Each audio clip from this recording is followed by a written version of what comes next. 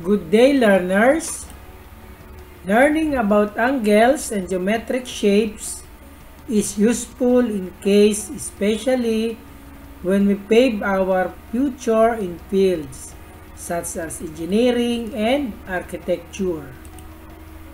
This module was designed to help the grade 4 learners gain knowledge in describing and illustrating different kinds of angles, and describing the attributes or properties of triangles and quadrilaterals using concrete objects or models. The activities are arranged to follow the standard sequence of the lesson.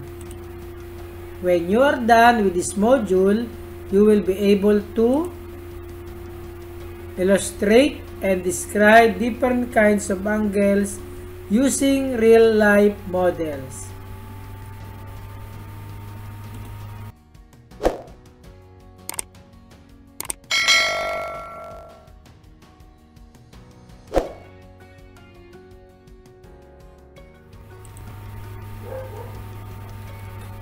Answer the following questions. Write the letter of the correct answer on a sheet of paper. Number 1. Which angles measures 90 degrees and forms a square corner? A. Acute angle. B. Obtuse angle. C. Right angle. D. Straight angle. Number 2. Which angle measures less than 90 degrees and is smaller than a right angle? A. Acute angle. B. Obtuse angle. C. Right angle. D. Straight angle. Number 3. Which angle measures more than 90 degrees? Is it A. Acute angle. B. Obtuse angle. C. Right angle. D. Straight angle. Number 4. Which of the following is a measure of an obtuse angle? A. 70 degrees. B. 90 degrees. C. 120 degrees. D. 180 degrees. Number 5. What geometric figure is formed when two rays meet at a common endpoint? A. Angle. B. Line. C. Point. D. Ray. Determine whether its figure is a triangle or a quadrilateral. Write the correct answer on a sheet of paper. Number 1, number 2, number 3, number 4, and number 5. This is lesson 1 of module 2. Describing and illustrating different kinds of angles. Write acute and obtuse using model. How much do you remember about geometric ideas? This module will enhance your knowledge in geometry as you are going to study about angles. Angles are important to define and study the polygons. These are different types of angles based on their measurement. In this module, you will learn more about describing and illustrating different kinds of angles. Write acute and obtuse using model.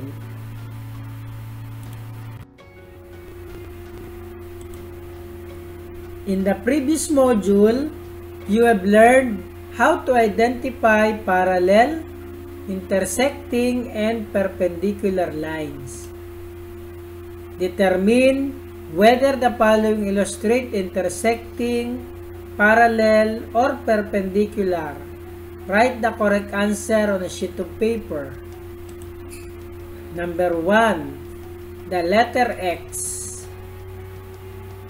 Number 2, corners of the door. Number 3, the capital letter L. Number 4, the hands of the clock at 3 o'clock. Number 5, lines found in a grade 4 pad paper.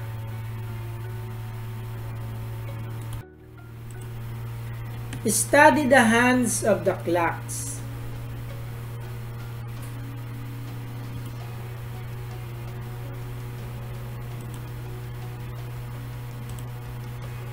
Answer the following questions mentally. How many hands of each clock does it have? What geometric figure does each hand represent? Study the angle. What figure is shown in the illustration? How many rays does it have? Look at BA and BC above. They have the same endpoint.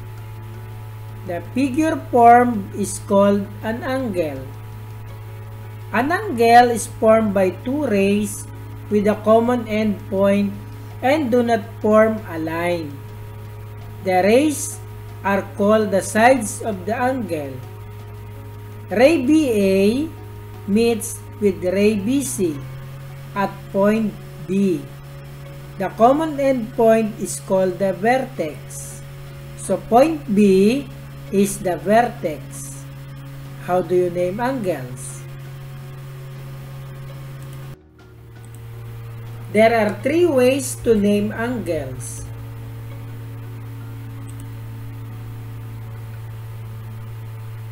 Is read as angle A, B, C. CBA is read as angle CBA.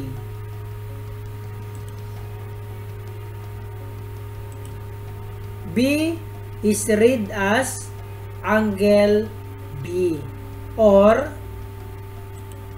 1 is read as angle 1. Degrees is a unit of measurement. Angles 1/360th of the circumference of a circle. The degree symbol or degree sign is a typographical symbol that is used among other things to represent degrees of an arc. To measure angles, we use the unit called degrees. The first figure, that is acute angle. Acute angle is less than 90 degrees. The second figure, that is right angle. And right angle equal to 90 degrees. The third figure is an obtuse angle. An obtuse angle is greater than 90 degrees but less than 180 degrees. As the measure of an angle increases, the name changes. Angles are the figure formed by two rays, called the sides of an angle, sharing a common endpoint, called the vertex of an angle. Angles are measured in degrees, using a protractor. Angles can be classified according to their measurements. An acute angle measures less than 90 degrees. It is smaller than a right angle. A right angle measures 90 degrees. It forms a square corner. An obtuse angle measures more than 90 degrees but less than 180 degrees. Activity 1.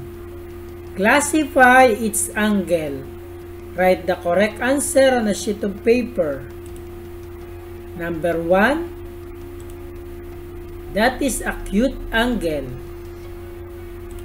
Number 2, that is an obtuse angle.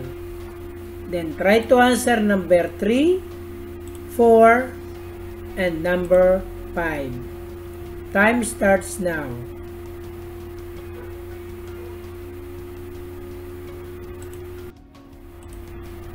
Activity 2. Draw the following angles. Write your answer on a sheet of paper. Acute angle MAR. This is an example of acute angle MAR.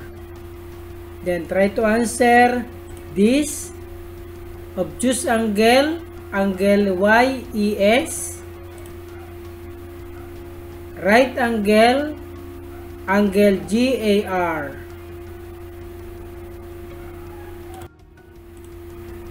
Activity 3. Identify the kind of angle represented by each of the following figure. Write the correct answer on a sheet of paper. Number 1, that figure is a right angle. Number 2, that figure is an acute angle. Try to answer number 3, 4, and number 5. And I'll give you time, and time starts now.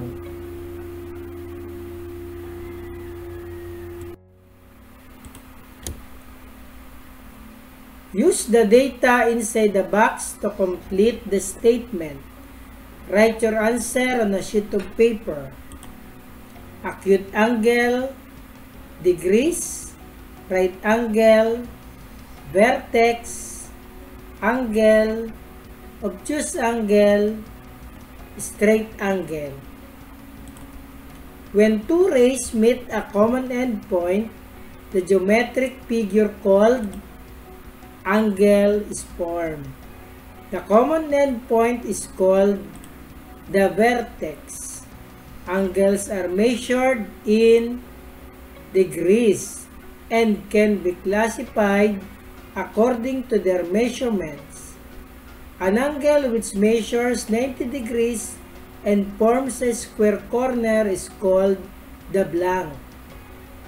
If it measures the 90 degrees and is smaller than right angle, it is called the blank.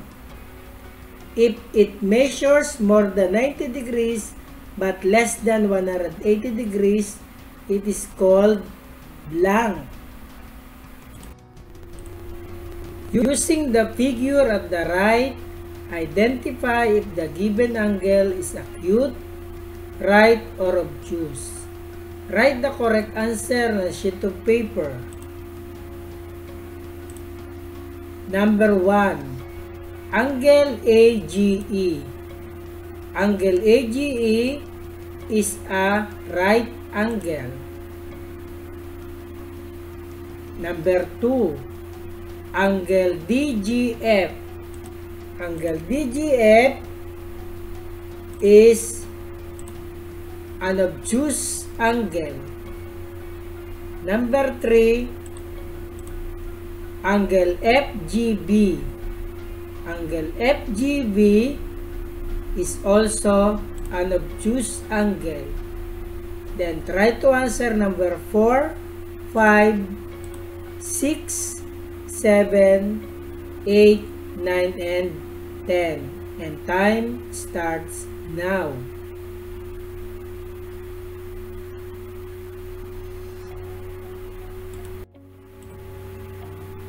Illustrate and describe the following angles on a sheet of paper. Number 1, acute angle. Number 2, obtuse angle. And number 3, right angle, using these rubrics for scoring. For your assessment, write the letter of the correct answer on a sheet of paper. Number 1. Which of the angles below measures more than 90 degrees but less than 180 degrees?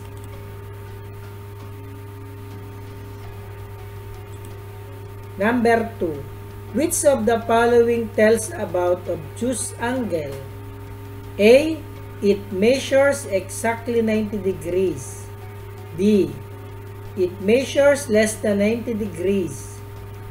C. It measures exactly 180 degrees. D.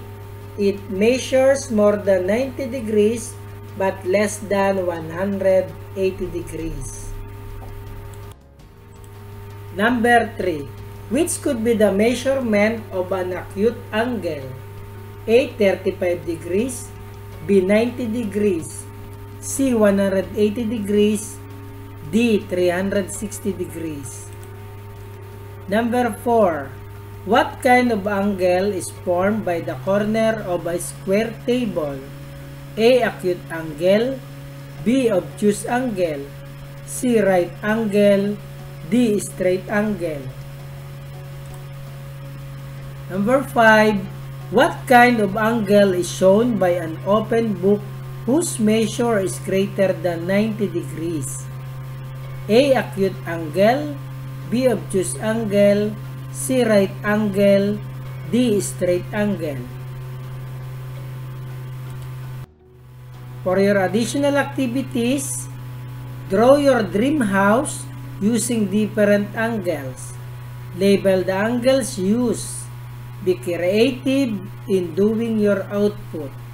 Prepare your output on a sheet of paper. And here's the rubrics. Maraming salamat sa inyong panonood. Hanggang sa susunod, hanggang sa muli. Paalam! Huwag kalimutan mag-subscribe, like, comment, and share.